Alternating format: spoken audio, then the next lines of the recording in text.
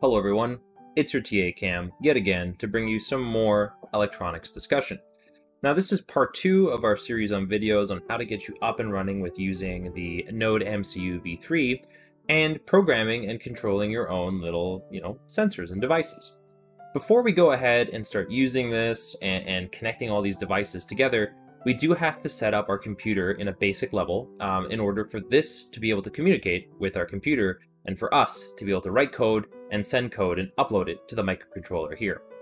So the first thing you're going to want to do is install 2 pieces of software. We're going to start by installing the Arduino IDE, or Integrated Development Environment, as well as the drivers for the CH340G chipset, which is on here. It does tell you that on the back of the actual device in case you don't watch this, but let's go ahead and walk through this together and get you all set up. First thing you're going to do is navigate to the Arduino website. You can Google Arduino, or you can go to arduino.cc. From there, go ahead and click on Software and Downloads, and scroll down a little bit to find the download links for the IDE. Now, of course, depending on what OS you're on, you can go ahead and choose your correct installer. I'm running Windows 10, so no biggie for me. I just hit Download, Install, and when I'm installing, and this goes for whatever OS you're using, please ensure that you install all dependencies and drivers that it prompts you to install. This is important so we don't miss out on any sort of software bits in order to get this up and running. After you've done that, and before you open up the Arduino IDE, and plug all of this in, we're going to have to download the CH40G drivers. You can do one of 2 things. Now, obviously, you're going to have a document with all this information, so you don't have to type all the links that you see on my screen really quickly, but after you've done that, go ahead and either Google CH340G drivers and click on the first link, which takes you to a sparks.gogo.co.nz website. Otherwise, you can just click on the link that I provided and go ahead and get to this website in the same manner. Now, similarly to the IDE, you're going to have to choose the drivers that are appropriate to your OS. For me, I've just go ahead and downloaded the Windows driver and installed it. It's very straightforward. You unzip, run the installer, press install. Nothing really earth-shattering to do. For Mac, you'll have to install a driver package, and for Linux, most of the drivers for these chipsets are already included, so you don't have to worry about it. Another reason why Linux is so fantastic. If you're having any trouble with the installation of either the Arduino IDE or the drivers for the CH340G chipset, just let me know, and we can talk about it during office hours or during consultation hours. So now you've gotten that installed and set up, you're going to go ahead and open up your Arduino IDE. So now that we've opened up the Arduino IDE, we're presented with a blank sketch. Don't worry, a sketch is just Arduino's way of referring to a bit of script.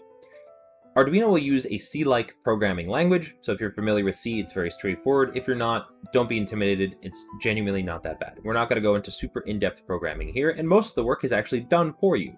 There are other things to do when we're starting to deal with sensors, like this little RGB light sensor that you're given, that involve the installation and the use of libraries, or packages of code that you can use instead of having to, recreate the wheel and program your own little bits of functions for this. Rather than doing that, you're going to have libraries take care of that for you. However, that is beyond the scope of this video and will be talked about in the next video when we assess all of the little sensors that you've been given. The first thing you want to do before you plug this into your computer is to download the specific drivers for this board so that Arduino can recognize the Node MCU v3 and not think of it as some generic device or an Arduino when it really is not. So there are 2 steps to perform. First, you're going to hit File in the top left-hand corner and go to Preferences. At the bottom here, you'll see additional Boards Manager URLs. I've gone ahead and pasted this in already. This will be provided to you in the same document with all the download links for the IDE and the drivers, so don't worry about pausing and copying it in, but ensure that you copy it in and hit OK. Afterwards, you're going to go to Tools, Board, and then Boards Manager. What you've done is you've added a library for the Boards Manager to download. So if you scroll all the way to the bottom, you'll see the ESP8266 community package. Go ahead and select the newest version from this drop-down menu and hit Install. That'll install all the necessary drivers and sort of little bits of code within the Arduino IDE for you to be able to use this properly.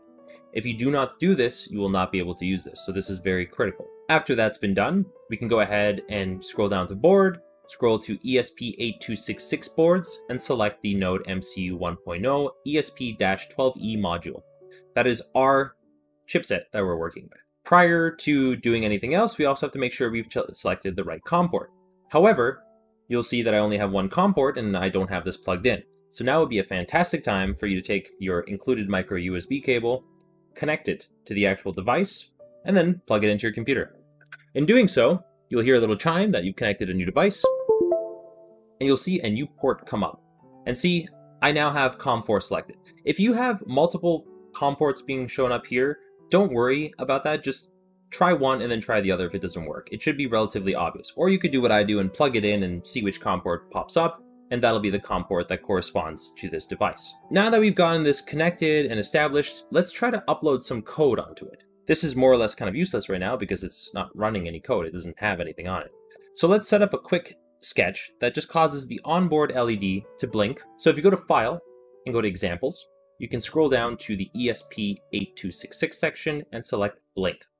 That'll open up a new script for you, and you'll be able to look over it and just get an idea of how it works. Without going into too much detail for now, every sketch has two main functions. We see that there is a setup function and that there is a loop function. The setup function runs only once and at the beginning, which means that if you plug in and give power to this thing, it'll start running that script. It'll run the setup method first, and then move on to the loop method. And that will just run over and over, hence the name loop. To give you a little bit of a breakdown about what the script does, you can either read the comments or I can explain to you briefly. In the setup, we're using a function or method called pin mode to say that we want the built-in LED to be set as an output. That's our setup essentially for the script. And during the loop, we're going to do two things. We're going to use the digital write method, which now accepts two arguments, one of which being which pin to set as a digital write pin and what parameter to set it to. In this case, we're returning the built-in LED pin. These pin values and sort of definitions will become more obvious as you work with this. So there will be more information to understand that as you continue, so worry not if you're a little bit lost at the moment. Afterwards, we're going to delay the system for 1000 milliseconds or 1 second. After that, we're going to use the digital write method again to ask the built-in LED pin to be set to high, meaning that the voltage is set to high. It'll turn on. And then we're going to delay for 2 seconds and rinse and repeat the process. So what's going to happen is we have a 1 second wait, and then the LED is going to turn on for 2 seconds, and then there's going to be a 1 second wait, and then the LED will turn on for 2 seconds, and so on and so forth. If you're not familiar with a lot of the programming languages being used, don't worry, because as time continues and you develop your own little sketches for the modules that you're using, you'll have a better understanding of how to use C or the Arduino language to create sketches for your board. First thing we want to do before we upload this, now that everything is connected, is we're going to hit verify. And as you can see, it's going to do some compilation and make sure that everything is okay. We're getting no errors, and we're telling us that this particular sketch will take 24% of our onboard space on the chipset. Let's say I, for example, just type in some nonsense into the IDE. When I go hit verify, it's going to throw me an error when it gets to this point. It says this thing was not declared in the scope. Basically what it's saying is the IDE has no idea what this is, and it's not going to let you compile it. Okay, so now that we've sort of fixed the error that we've intentionally introduced, we're going to re-verify the sketch, and afterwards hit upload. This is the process of uploading the actual sketch to the IDE, and you'll see that there's some sort of messages that you receive. Don't worry about it so much, but at the bottom you'll see that it's writing your code to certain memory addresses, and you can see the percentage of which it has written. If you're looking at your board, you'll see that there's a blue LED very faintly and very quickly flashing. This means that it's being flashed with your particular sketch. Afterwards, you'll have your newly installed Blink sketch running. You'll see here, the LED has turned on. It's a second delay, and then the LED is on for 2 seconds. Second delay, 2 seconds. So, very simple, very straightforward. You, as a new Arduino scholar, should take the time to play around with this code. For example, you can set the delay values for both of these to 500, so there'll be more rapid blinking. I'm going to go ahead and verify that, and then I'm going to hit upload. Fantastic, we're at 100% now, and look at that. It's blinking a lot faster for a briefer period of time because we've adjusted the delays between our methods used to adjust the digital write for this particular pin, or in this case, the built-in LED. Now, a lot of this might sound foreign to you, as I had said, but don't worry, we're going to get you up to speed quite slowly. Now, a lot of this might sound foreign to you, and if you're worried about that, you shouldn't be, because as you learn with time and experience, this will become sort of second nature. There are a few things I want to talk about quickly. First of all is the idea of methods or functions. Now these are already pre-written for us and denoted in orange within the IDE. And this pin mode, this digital write, this delay, these are all methods that are already contained in the IDE that do something. A method is something that does something, and oftentimes you'll have to feed in some sort of arguments or commands into the method. In our case here, we have two arguments, the pin number and the setting, or the fact that we're setting it to an output. This might not be entirely intuitive, and it shouldn't be, but this is where reading the documentation for either your Arduino or your different sort of boards that you'll be using later on, especially in the case of using libraries, will come in handy. I'll give you some resources to look at, and honestly, it's not as difficult as you might think, but again, if you're getting stuck, if you're having a little bit of a mental faux when it comes to understanding some of this, just write me an email and we can talk about it. It's really not that bad, and I want to prove that to you earnestly. So that's it. You've got up and running with your new Node MCU V3 chipset. It's plugged in, it's doing blinking for now.